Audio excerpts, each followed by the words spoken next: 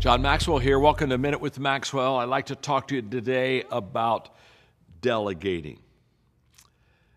I'm really good at this, and I can help you. When I was a young leader, I couldn't afford a staff. I was just in a very small country church, and they couldn't even really pay me a good salary. But I really needed some administrative help, and I knew that if I was doing administration, I surely wasn't going to be doing the things that perhaps had higher priorities for me as the pastor of this congregation, little congregation that it was.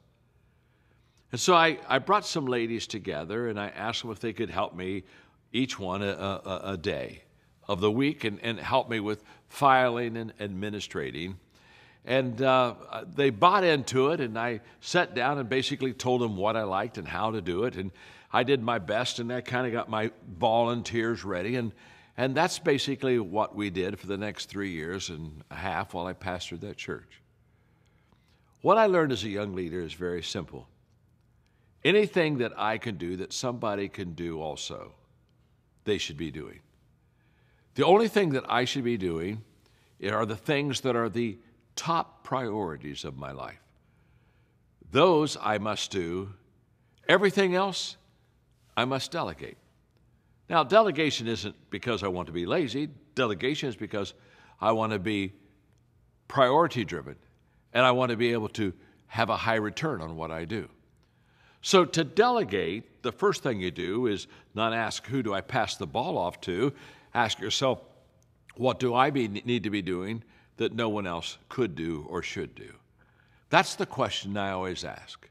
I ask myself very simply, what do I need to do to help the organization that will help them more than anything else? Because whatever that is, that's what I should be doing.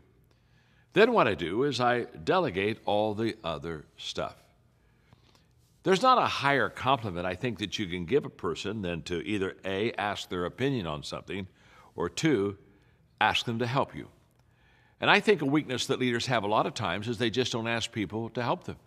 And so the people would help them, but they don't know what to do, and because they've not been asked, they don't. So I would say as a leader, the first thing you do is understand that if you're going to be successful, you've got to focus on the top priorities and give your time, effort, and energy to those.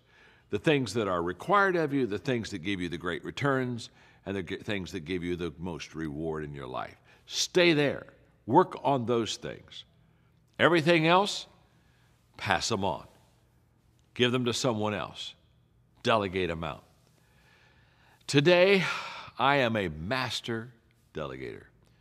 My wife will tell you, basically, I got it down in life, and there are only a few things I do, and I do those few things really well, and everything else, let's let someone else do it. You may have to start off with volunteers like I did, and before you can ever have a team that maybe can help you. But here's the point. Everything that you do that isn't a high priority is to reduce your effectiveness down and keep you from reaching your potential. And even more sadly, keep your organization from reaching its potential.